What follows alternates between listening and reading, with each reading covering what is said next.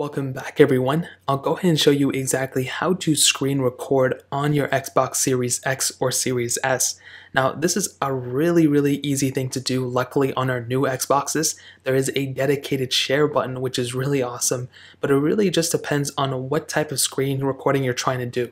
So are you trying to record the last X amount of minutes of your gameplay, or are you trying to start your recording right now? So unfortunately when I'm screen recording this, it doesn't work while I'm streaming, so I won't really be able to showcase it to you, in-house, but it's pretty much the same exact process. So let's go and say we have this specific game pulled up. Again, this is my Xbox Series X. I don't know how to prove that. But what we wanted to do here is go ahead and there's a couple of different options. The first one being is if we go and hold down on that share button, that's the new one right underneath the Xbox home button, aka the guide button, there's a little arrow popping out of the thing. If you go and hold that down, it'll record the last couple of seconds or couple of minutes of your gameplay. So unfortunately it won't record right then, but there is an easy way to go about this. So if we go and click on the share button right here, we can go and scroll all the way to the side to this little share button right here, and you can see this little option called start recording.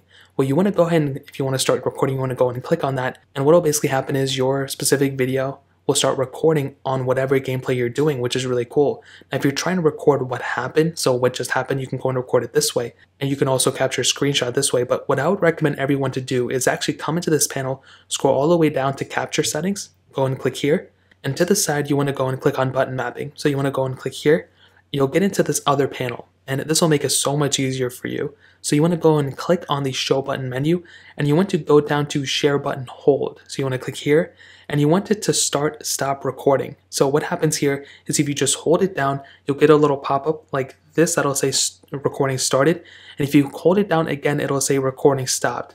Now unfortunately in this case I am streaming, so it's not going to record, but it will give you those options. So instead of clicking guide and then scrolling all the way to the side and then clicking start recording and stop recording, you can go ahead and do it this way, which is really cool. Now if you click B, I'll go ahead and tell you something that you might want to be at least known about. If you want to go ahead and scroll down to here where it says gaming clip resolution, you want to go ahead and click on it, and you want to just be aware of this. So if you have all the storage in your Xbox, you're not afraid of it, then by all means keep it up to whatever you want. But I would recommend everyone to kind of stream it at 1080p.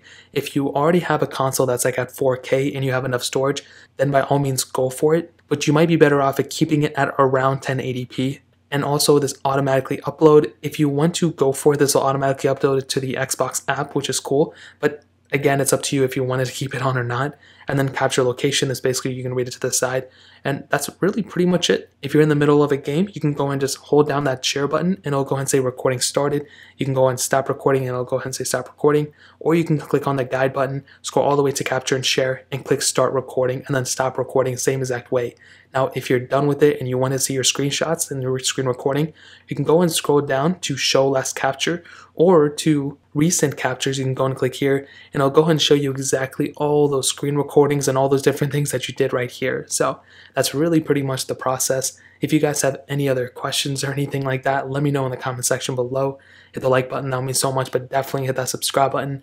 Every single subscriber that we get really does count, so it means so much if you guys can hit that. Also check out the other links down in the description as well. My Twitter, my Instagram, my other channels. More importantly than everything else, I love every single one of you guys. Hopefully I'll catch you guys in the next video. Peace out till then.